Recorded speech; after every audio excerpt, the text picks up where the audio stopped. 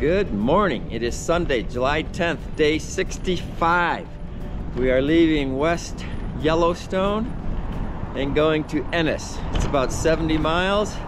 A bit nippy this morning, but no rain is expected. I'm sure it's gonna warm up and we should have a great ride today. Looking forward to it. Look at that, Ennis, 71 miles. 1 mile down, 71 to go.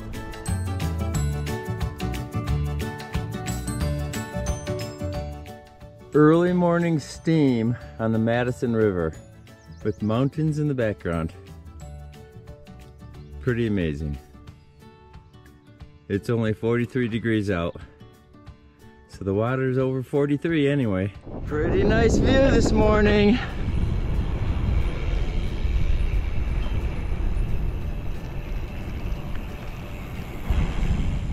Well, I just saw another gray fox run across the road in front of me. I'm not quick enough with the camera, and they are pretty quick. So I think I might have gotten a picture of it after I crossed the road and went down the hill, but we'll have to wait till tonight to find out.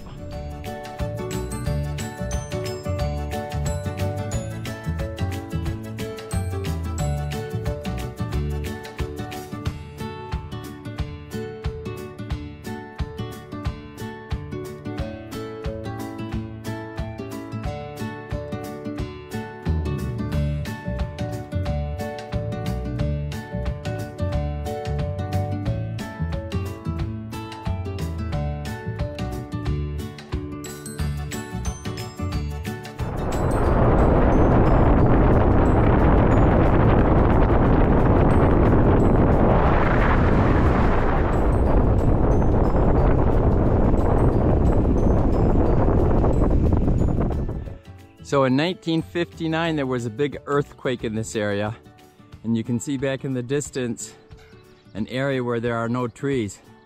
That actually had a big landslide that came down and blocked the flow of the river. The river here flows from my left to my right, and it blocked the river and caused this lake to form, and they call it Earthquake Lake. And you can see there's still a fair number of trees in this lake from 1959.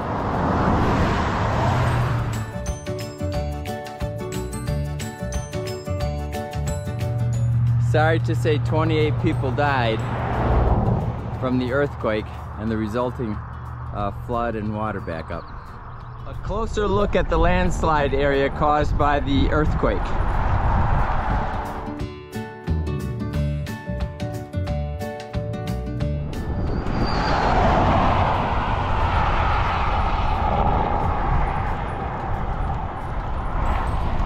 Ennis, 41 miles.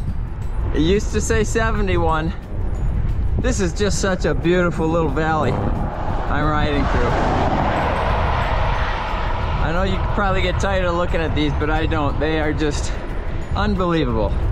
And to think that I've pedaled my bike from Yorktown all the way here under my own power is amazing to me. So tell me, what are you fishing for here? Fishing for here is rainbow trout, brown trout, and whitefish. This is the Madison River, and from Quake Lake to Ennis, it's known as the 40-mile ripple. So it's one of the premier trout streams in the United States. And are most people pretty good at catching the fish? Some of them are. Some of them are good, some of them aren't. What can you tell me about all these flat boats I see?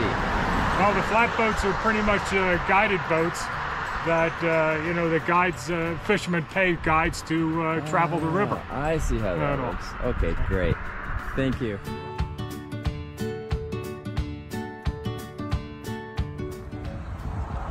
So here's one guy in the Madison River fishing for rainbow trout and brown trout. It's interesting to watch the clouds play on the mountainsides. Still seeing riders going west to east. Here's another one. Where you headed? So we have been riding through this valley for 15 miles with mountains on one side, mountains on the other side, and we're cruising right down the middle of it. It's been going on and on. It's been a great ride. It is now 11:30 and it's all the way up to 70 degrees. We started out at 43. It was pretty chilly this morning, but it's been a great ride so far. We've got about 55 miles in and about 15 or 20 to go. A little bit of drafting this afternoon.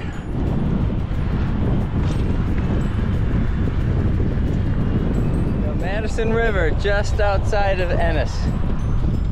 It's a pretty big river here.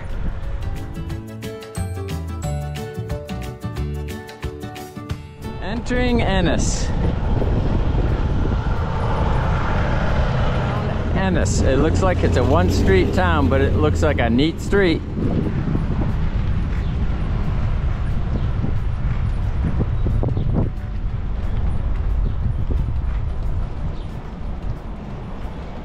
The Ennis Cafe. It's got such a neat front, we decided to try it out for lunch. It's got like 1, 2, 3, 4 horses and a cowboy riding another horse. Neat looking place with fresh strawberry pie. Well, we had lunch in Ennis. It was okay, service is terrible, but as most places are right now, they're short-staffed. They literally had 3 people working in the whole restaurant. We're now riding the last couple miles to our campsite. We're gonna set up camp, then hopefully go back into Ennis and check it out. It looks like a neat little town. Really windy out here.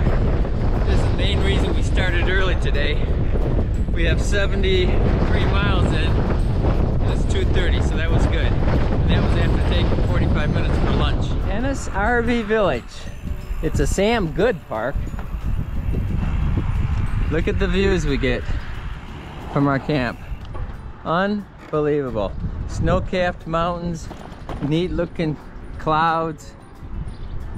Beautiful. To the Ennis RV campground, and the nice thing about it, they actually have tent camping here. We're in number 11 and 12, which are right down here.